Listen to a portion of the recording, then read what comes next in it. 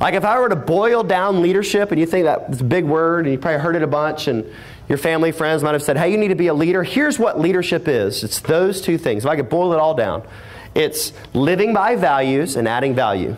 At Mabry, we're really excited this year to be implementing the Habitudes program, which is a leadership development program based on the research of Tim Elmore and the IY generation.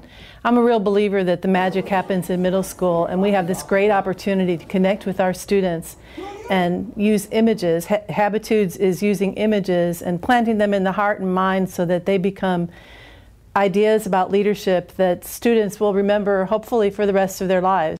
A lot of people want to become leaders, but they don't know how to, and the thermostat and thermometer describes how you need to stand up, and it doesn't matter what people think of you, just do what you think is right and become a leader.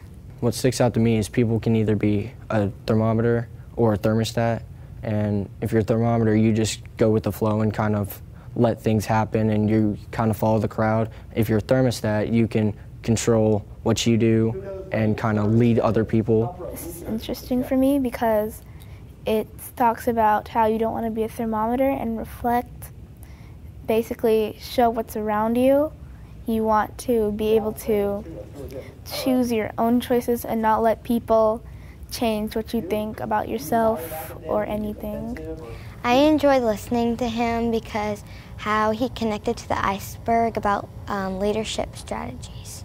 This is the image generation that we are teaching, and the images that Dr. Tim Elmore provides make a great bridge between our regular curriculum and the students' lives and how leadership is important. The message that was said today really inspired me to be more strong of a leader because these past few years I've had situations where I could lead, but I wasn't strong enough to make a real impact, a strong impact on other people, so this really inspired me to inspire others. I think our speaker had such a strong message for us.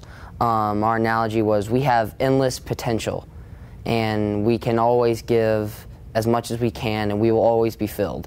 And his analogy showed so much with the jar and the water, and I think that it will show our students so many other ways that we can lead.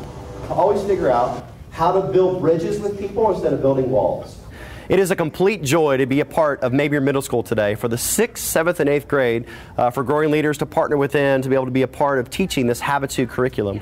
So today, just seeing the eyes open and the minds illuminated around this idea of leadership character, but also be able to set the climate, becoming a thermostat, not a thermometer. And so it is a complete joy for me to be able to speak and to encourage the middle school students today.